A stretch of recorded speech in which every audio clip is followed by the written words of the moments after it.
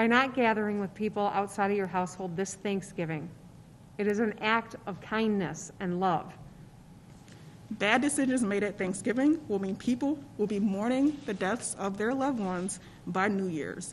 And so I would rather make smart decisions now and look forward to next year when we can celebrate them again together, alive.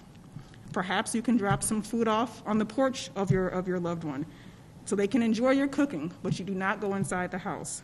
You can set up virtual conference calls. You can use Zoom so everyone can call in at the same time and say what they are thankful for.